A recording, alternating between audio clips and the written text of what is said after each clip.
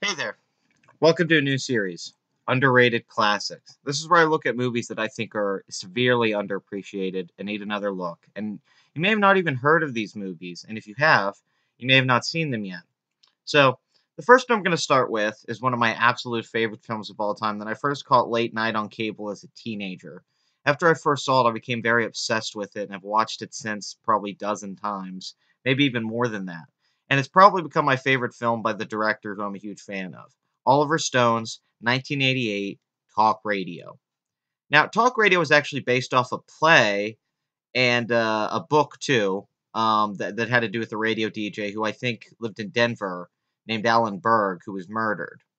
Eric Bogosian, who I'm a huge huge fan of, who did a lot of one man shows and a lot of performance pieces, and just was a huge stage nerd. Um, he did the play, and the play was very successful. It was a finalist for the Pulitzer Prize, and the play still performed all over the world today and still very popular. This was his big breakout as an actor, as a performer, and the material doesn't just suit Oliver Stone perfectly. And at this particular time, his kinetic energy as a filmmaker and his liberal hatred towards 80s corporate America and the Reagan administration. What's fascinating here is that they don't choose one way to go with this. Talk Radio isn't a liberal movie that's attacking everyone on the right. Talk Radio is a self deprecating movie about a radical liberal attacking everyone because he's just as hypocritical and fucked up as everyone else. Barry, the lead character in Talk Radio, Barry Champlain, is unfucking likable. Seriously, this guy is a prick. He's a selfish asshole.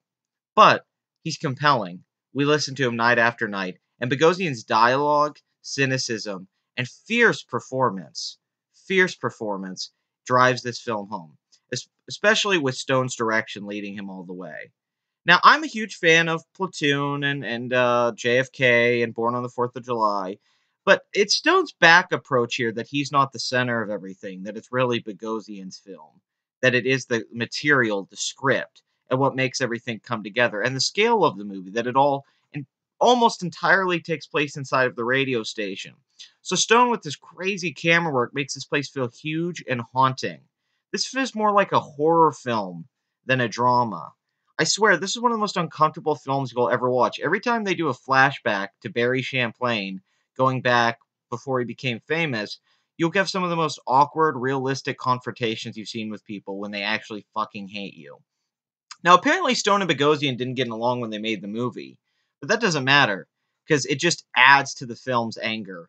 A very angry movie about expression and individualism being lost in a society that's caught up in hearing its own voice and obsessed with each other. This film's still relevant because the people calling in, wanting attention, having nothing to say, is really no different than how we are with social media now. It's just this goes back when radio was relevant. And I gotta say, it's hard not to love this film considering it takes place in Dallas, was filmed in Dallas, and I was born in Dallas, from Dallas, and that's one of my favorite cities. So for me, a Dallas local, that was pretty fucking cool every time I watched the movie to recognize the buildings and know what we're talking about. Also, Dallas was just a great location to pick. I think it makes it more unique keeping it away from places like, say, New York.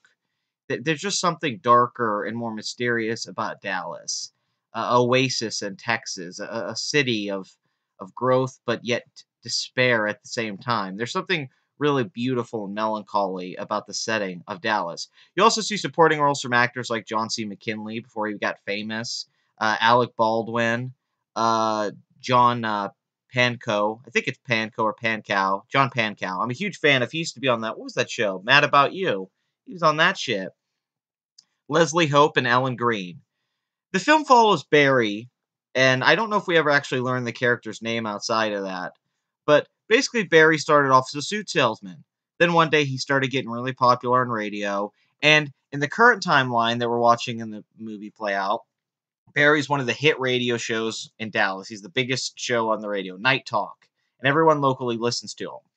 And he's about to sign a deal to become national. They're going to put him all over the country, and he's going to be a big deal and make the kind of money and get the kind of fan base he wants.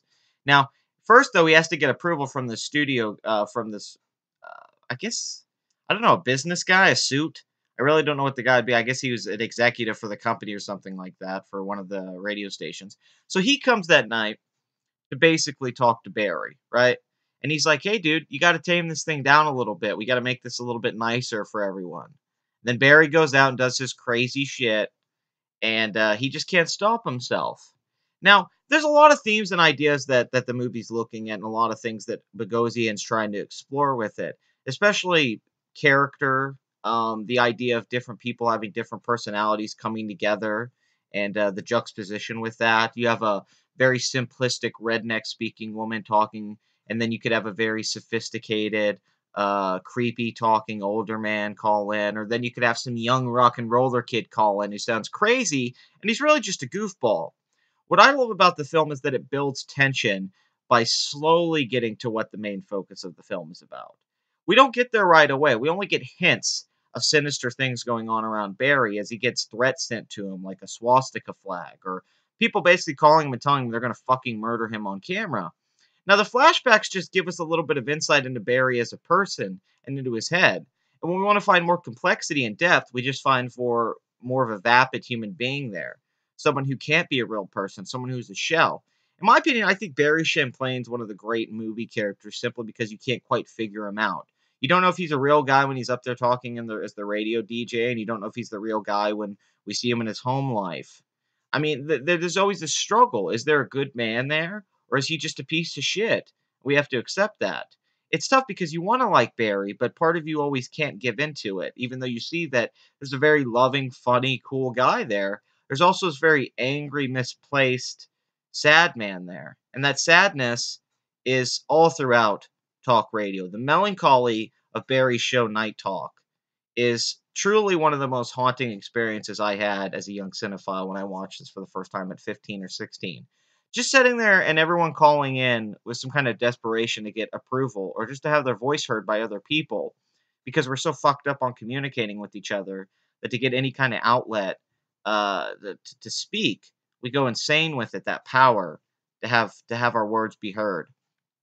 Barry plays into this and manipulates and mocks people for entertainment, but deep down it gets to him. It's cutting in, and you see it cut in deeper and deeper. And soon the film cuts away from all the cutaways from flashbacks and flash forwards, as the film has a pretty weird structure as a narrative goes. It kind of just jumps around as it chooses to, but it's always held together by Stone's consistently dark direction and tone. Stone creates a very dark tone, and he shoots a very, I'd say, noirish looking, dirty film. It's very grimy, sloppy film. It reminds me of an old, like a '70s movie, back seeing New York back in the '70s or something. And I don't know if Stone ever really felt more grounded than he did here. Sure, this is still very exaggerated, over the top kinetic energy Oliver Stone that's post Platoon, because for some reason after Platoon, Oliver Stone never quite found that same level of subtlety that's in the beautiful sequences of Platoon. This film is radical. But what I love about it being radical, and this is when I was a young teenager and I was very liberal myself. I was very much on the left and I agreed with a lot of things Barry said. The cool thing about Barry is that he's not completely right. He's very flawed and wrong in a lot of the things he says, and it feels like Stone, or at least Bogosian, is aware of that. But he's not afraid of making the character that flawed because that way he's more real. You can't make him a hero. He can't just be a martyr. He has to be something more. He has to be something that you don't want to accept as a part of who you are. Because if you accept that, then you have to accept the consequences that come with that kind of personality and that kind of hatred being spewed out, that kind of negative energy being spread, only creates more negative energy. And you let that negative energy go through the airwaves of the radio, and then that negative energy affects other people. It's really fascinating to see the emotions play out in this film because they're subtly done. The film will go from funny to sad to angry to scary, and then right back to funny again. But before you know it, Stone will do a brilliant tracking shot or set up something in a room. Bogosian will give a brilliant monologue. A supporting actor like John C. McKinley will do a perfect little character beat that just makes you feel like, I know this guy. This is right. But you always get this sense of dread and something bad coming over and over again. and it simply builds in the film terrifically until I'd say the last half hour, you're quite simply on the edge of your seat. It's a perfect movie to watch late night on television because it's really just like listening in on a late night radio program and you going through this journey with Barry. And Oliver Stone does take you through the journey. You're right on the man's face. You never really leave him from scene to scene. And it's always so much from his point of view, or at least the film is shown in a way to give you his point of view. Not exactly that the film is presented from his point of view. I'd say it's actually a very good ensemble film, and how every cast member gets to get a time to shine. And the characters are oddly all very memorable for being very small roles. I'd say a lot of it's the actors elevating the material, but once again, I think it's Bogosian's writing. He is such a good dialogue writer and so good at nailing little character beats that you're just sold on something after one little bit. And he does this in his one man shows. He can celebrate all these different types of lives and character just by saying little things. You could go into Bogosian's whole background and all of his stuff and look at his post career, which has sadly been a lot of crappy movie and television work. But this film still stands as a testament to a singular vision from a wonderful artist who would not be compromised by the Hollywood system with his first outing. This film was a low budget film. It was only 4 million and it didn't perform well at the box office because it didn't gross its budget back. And even if it was critically acclaimed, which the film was, Roger Ebert and Gene Siskel loved it, did very well along film festivals. The film didn't get any Oscar nominations, surprisingly. Because in my opinion, Bogosian definitely deserved Best Actor. The film deserved Best Adapted Screenplay. Stone deserved a Best Directing nomination. And I'd say the film deserved Best Picture, or probably Best Set Design. Hell, I'd even go so far to say it deserved Best Supporting Actress. There's so many things about this film that are terrific. When you watch it, you kind of wonder how it got forgotten.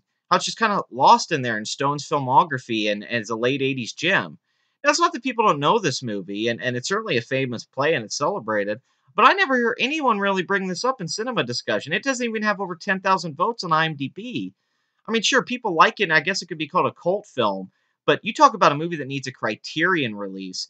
Talk Radio is perfect for it.